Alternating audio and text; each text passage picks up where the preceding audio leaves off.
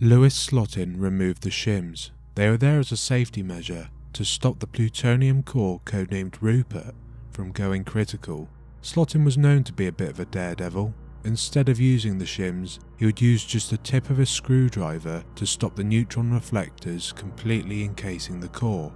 Slotin's boss, Enrico Fermi, was displeased with Slotin's apparent recklessness. Fermi told Slotin he'd be dead within a year if he continued to flout the safety protocols. Sadly, Fermi would be right. Rupert would claim its second life just 2 months after his warning. It would also take on a new name befitting its reputation. This is the tragic true story of the Demon Core accidents. The Demon Core, originally codenamed Rupert, was a 6.2 kilogram plutonium gallium sphere. It was manufactured by the Manhattan Project during World War II. Rupert was planned to be another Fat Man-style bomb and the third nuclear bomb dropped on Japan. On August 13th, the manufacture of the core was complete, and it was scheduled to be dropped on August the 19th. Luckily though, Japan surrendered on August the 15th, preempting the third nuclear strike. As the war ended, the core remained at the Los Alamos National Laboratory, where a series of extremely dangerous criticality experiments would take place. Criticality is the state in which a nuclear chain reaction is self-sustaining. A nuclear material achieves criticality and is said to be critical when each fission releases a sufficient number of neutrons to sustain an ongoing series of nuclear reactions. This can be achieved in a number of ways, but for this video you only need to know about one: neutron reflectors. It was discovered that by placing certain neutron reflecting materials around a subcritical mass like the Demon Core, it could be brought into a state of criticality. This worked by reflecting neutrons emitted by the core back on itself like a mirror. With enough of this reflecting material around a radioactive material, a self-sustaining chain reaction could be produced. The Demon Core was designed to be in a state of just below criticality, which means by itself a fission chain reaction could not occur. However, if a neutron reflecting material was placed around the sphere, a fission chain reaction could occur. These were the experiments Harry Daghlian and then later his friend Louis Slotin would perform on the plutonium core. The criticality tests were used to guarantee whether the core was manufactured close to the point of criticality, as was intended. The enormous danger of performing these experiments manually was understood by the physicists. However, the remote-controlled mechanisms at the time were unreliable. They feared a malfunction could cause a small but still serious nuclear explosion, so they elected to carry on doing the experiments manually.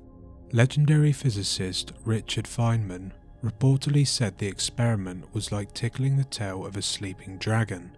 This is because the physicists would stack neutron reflecting material around the core, getting it as close to going critical as possible. Unfortunately, this dragon would wake up. On August 21st, 1945, just 2 days after Rupert was scheduled to be dropped on a Japanese city, it would claim its first life. Harry Daghlian was manually building a neutron reflector around the plutonium core, placing 4.4 kilogram tungsten carbide bricks incrementally. Previously that day, 2 experiments had been conducted, which were very similar but slightly modified. The fatal experiment was scheduled for the next morning. However, instead of waiting, Daghlian had decided to start the experiment at 9:55 p.m. The only other person in the room was a military guard. The guard was seated 10 to 12 feet away, reading a newspaper. Daghlian quickly built up a cabin of tungsten carbide bricks around the sphere, each brick bringing the assembly closer to the point of criticality. He picked up the final brick to bring the total to around 236 kilograms and began moving towards the assembly. He noticed from the nearby neutron counters that the addition of this brick would cause the core to become critical. He began withdrawing his hand when the brick slipped from his grasp, falling directly onto the plutonium core. This instantly provided enough reflection to make the assembly critical, creating a sustained fission reaction and a large power surge. The room immediately lit up with blue light, illuminating the security guard's newspaper 12 feet away. In a panic, Daghlian picked up the block lying across the supercritical plutonium and then dropped it again. In a frenzied attempt to shut the reaction down, he tore at the bricks, but the neutron counter still screamed. He then tried to flip the table containing the assembly, but it was far too heavy. Finally, he methodically deconstructed the assembly, allowing the excess neutrons to escape, stopping the reaction. Initially, Daghlian thought himself to be uninjured by the exposure. During the recent Trinity test, he and Slotin had witnessed a physicist get exposed to a supercritical reaction for only a few seconds, and he was still walking around. Sadly, Daghlian wasn't so lucky. Not long after the accident, Daghlian became nauseous, a common symptom of severe radiation poisoning. He checked himself into hospital, complaining of a tingling sensation in his hands. His family was flown out along with his good friend, Louis Slotin, who would eventually take over Daghlian's role. Daghlian allowed himself to be studied as the sickness progressed. His hand became blistered and he suffered intense stomach cramps and diarrhea. By the time he tragically passed away on September the 15th, most of the skin on his abdomen and chest had sloughed off. His heroic actions at the laboratory would earn Daghlian the undesirable title of being the first American to die from acute radiation poisoning. Daghlian was just 24 years old. The security guard, Private Robert J. Hemmerly, also received a dose of ionizing radiation. His distance from the assembly would save his life, at least for the time being. He was 29 at the time of the experiment and would live another 33 years. He died from suspected radiation-induced leukemia at age 62. It's May 1946. The plutonium core, codenamed Rupert, has been scheduled for use in Operation Crossroads, a nuclear bomb test over the Bikini Atoll. Louis Slotin has received orders to fly out to the Bikini Atoll to review his latest handiwork. It's May 21st, and he's decided to do one last test, both to demonstrate the experiment to his successor, Alvin Graves, and to verify the core's ability to go critical. Including the two men, there are 8 people present in the room. This experiment was very similar to the one that had taken Harry Daghlian's life. However, instead of using tungsten carbide bricks, it called for using 2 beryllium half-spheres to reflect the core's neutrons back on itself. The closer the half-spheres came to closing around the core, the closer the assembly would be to going critical. The standard procedure was to place a number of shims around the core, so the beryllium half-spheres could never fully close. Slotin, however, used his own unapproved protocol with no safety shims. Slotin would place one side of the top half directly on the bottom half, with the other side being propped open by the tip of a flathead screwdriver.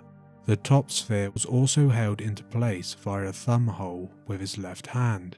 The gap was maintained and changed by twisting the screwdriver. Using this method, Slotin could get the assembly dangerously close to criticality. Slotin, who was apparently given to bravado, had performed this test on numerous occasions and had become the local expert. On one of these occasions, his boss, Enrico Fermi, reportedly told Slotin and others that they would be dead within a year if they continued performing the test in that manner. On the day of the accident, Slotin was performing the experiment as usual, but this time his screwdriver slipped.